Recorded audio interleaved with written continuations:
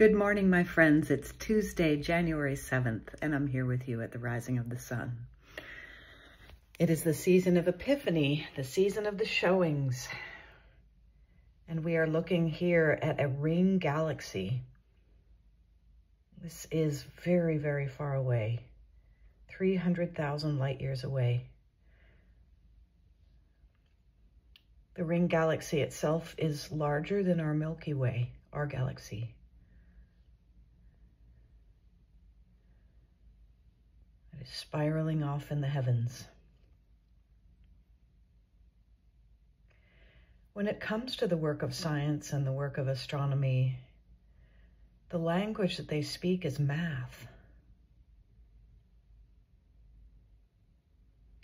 And I'm afraid I am a primitive human when it comes to math. I don't do math very well. But my husband is a mathematical genius. Well, according to my standards, which are very low, but still, he's good at it. And I do know that math is able to express things that words cannot, and to give a precision of measurement that words cannot hold. So when we look to the heavens, we use math.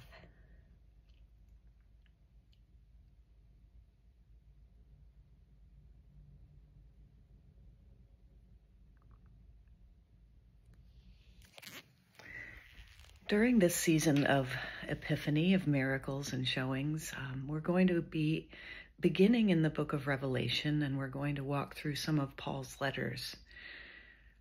Today we begin in chapter 2 of Revelation. Jesus in heaven. This is a vision of John of Patmos on the island of Patmos. He's having a vision, and he sees Jesus surrounded by 7 lampstands.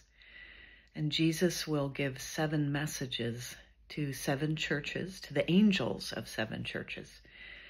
And the first message is to the angel of the church of Ephesus. Revelation is full of numbers. It's full of math, because it is trying to explore what lies beyond this world.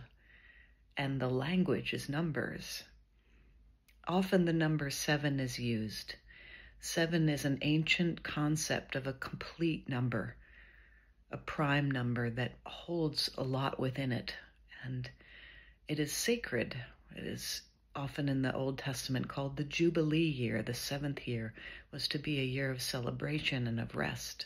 And as you remember, when God created the world, the 7th day was a day of rest.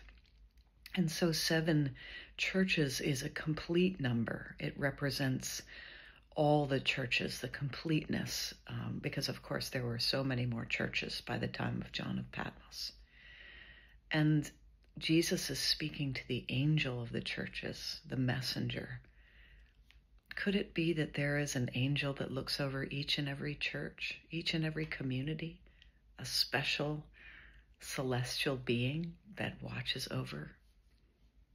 It's possible. I do know from visiting many churches in my lifetime that each one has a certain flavor, each community a certain beauty, sometimes a certain dysfunction.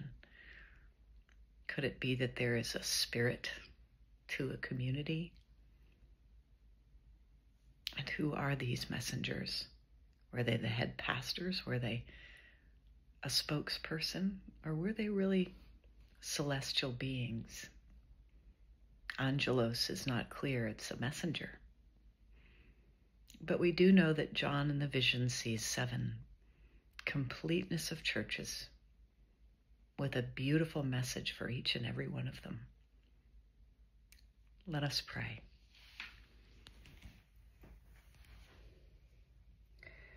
Almighty God, we thank you for the miraculous workings of this universe, and for the fact that you, through science and math, are opening our eyes further to see farther and farther out into space.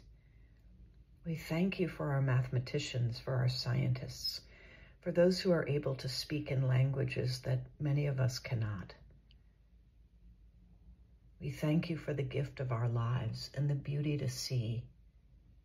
I will pause and let you give thanks for anything you're grateful for today.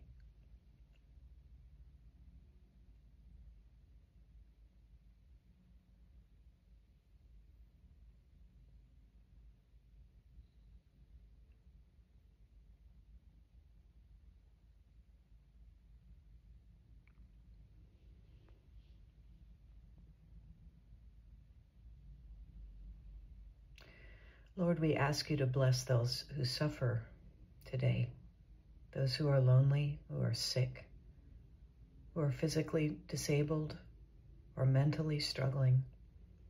I will pause and let you pray for anyone who is in your heart today.